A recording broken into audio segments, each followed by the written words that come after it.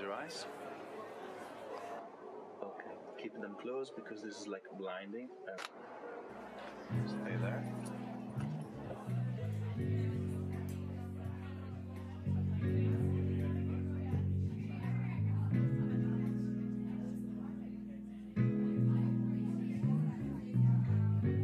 They say this city never sleeps, but that couldn't be less true. The city lives in a perpetual state of trance. There's an aura of togetherness, a collective loneliness. People pass each other on the sidewalks, chess pieces played by the sun. Get from point A to point B, interacting with the least amount of people possible. Keep your head down, your eyes closed.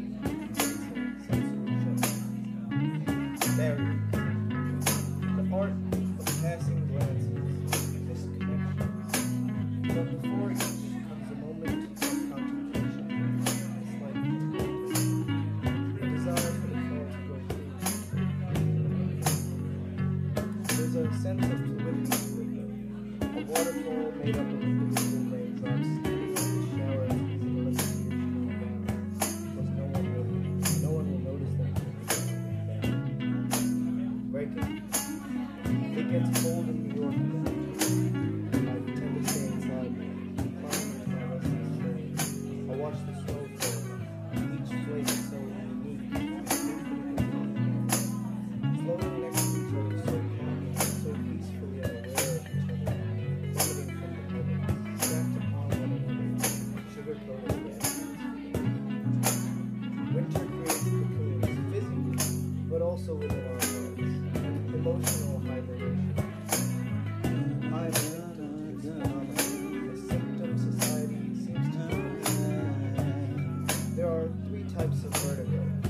The first is when the environment is.